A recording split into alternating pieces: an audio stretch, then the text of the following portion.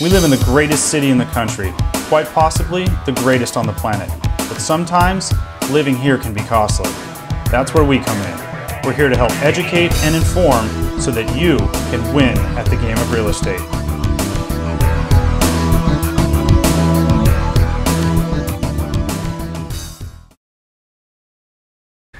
Hey everybody, it's Jeff Whittington with Whittington Real Estate, and we've got your March 2016 market update. A couple things we want to touch on today. One is buyers. Buyers, there should be a very big sense of urgency if your plan is to purchase within this upcoming year.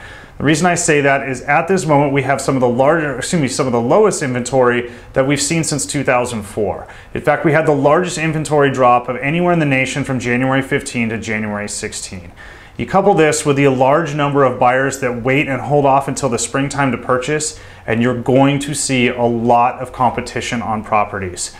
There are very low interest rates right now. There's a lot of buyers who want to lock those in, and it's just important to start everything rolling and get everything moving now if you really want to purchase and keep yourself from having to fight even harder for some of those upcoming properties. The way we look at this is kind of like a traffic jam in the morning. That 1 to 2 minutes that you wait in the morning to leave can oftentimes add 5 to 10 minutes to your commute. So it's important that you start now, leave early, and get going on that property. Now I know some of you might have a concern about an upcoming bubble. A lot of people holding off and talking, well, maybe we should wait, see if prices come down. Not a whole lot of experts right now that think that that's happening anytime in the very near future. So I think right now is a very good time to buy and lock something in, especially at those low interest rates, because we may not ever see those rates again once they're gone.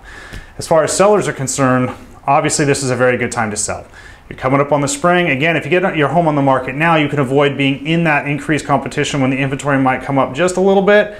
But overall, this year is going to be a great time for you to sell. And if you've been waiting since 2006, 2007, when you purchased your property and found yourself underwater for quite some time, you may actually have that equity plus some that you need right now to make a move. So if you've been holding off, now's a really good time to investigate it.